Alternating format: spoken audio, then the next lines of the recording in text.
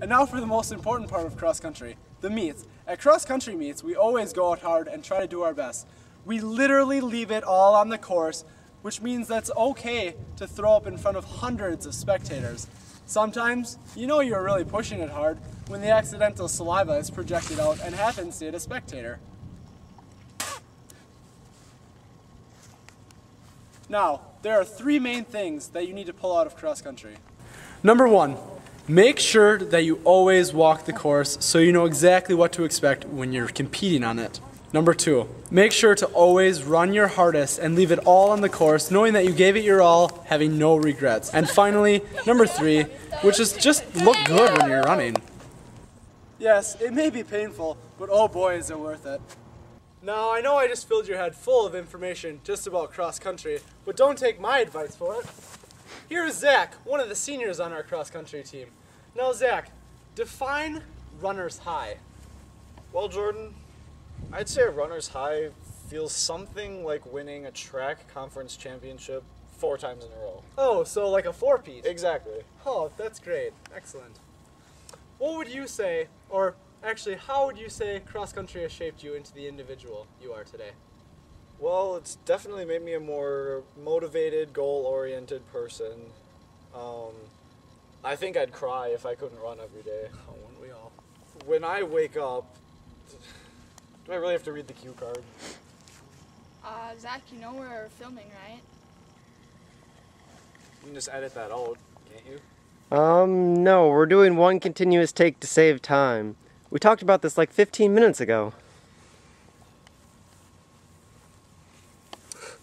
He was just joking. Now, we have another member of our cross-country team, Taylor. Now, Taylor, what would you say the most memorable moment of cross-country has been for you? Well, that's a tough question, because it's all pretty memorable.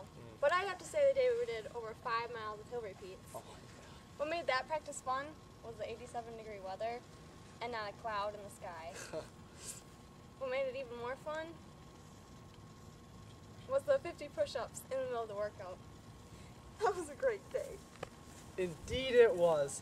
Hills builds character. Now, we have another senior on our cross-country team, Jordan.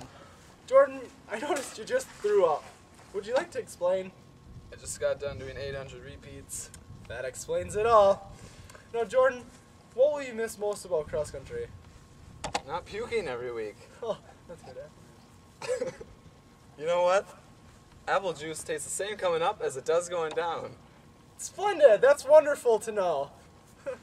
Oh, great. Finally, we have the last senior on our cross-country team, Charlie. Now, Charlie, you just joined cross-country last year. What was your first practice like? It was in LSD, and it was raining. I was following Tim and Jordan so I wouldn't get lost, but somewhere I took a wrong turn. I was just a young, innocent boy who wanted to run. A couple hours later, I knew where I was because it smelled really funny, and I didn't see a track conference championship banner anywhere. I was scared when I realized I was in Independence. What a horrible feeling. It really was. Gosh. Well, we'll be right back after this message from our sponsor. There's more to come. Stay tuned. Do you ever feel like you just never have enough energy? Do you ever feel like that run is just too far?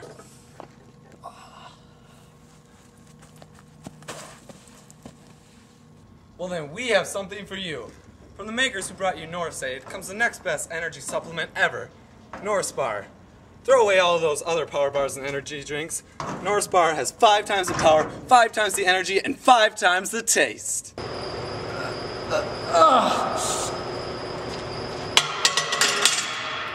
Here, try this. That's delicious. Norsebar has 150% of your daily fiber and 100% of vitamins A, B, D, C, and Q. And it has negative 30 calories. That's right, Norsebar actually burns calories when you eat it, but don't take my word for it. 150% of my daily fiber? I gotta go. Norsebar is pretty decent.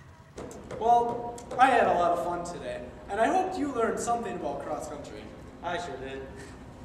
You know something? No matter who you are or what you do, just believe in yourself and live your dreams. We were all put on this earth for one specific reason. I know I was, whether it was to run or to help make this somewhat humorous spin-off of our last cross-country movie. You know what? You can do anything you want to do or be anything you want to be if you just put your mind to it. Right, Jordan? Yep, that's... Are you kidding me? That stinks! What are you doing? Seriously, we didn't even run, and this smells like apple juice!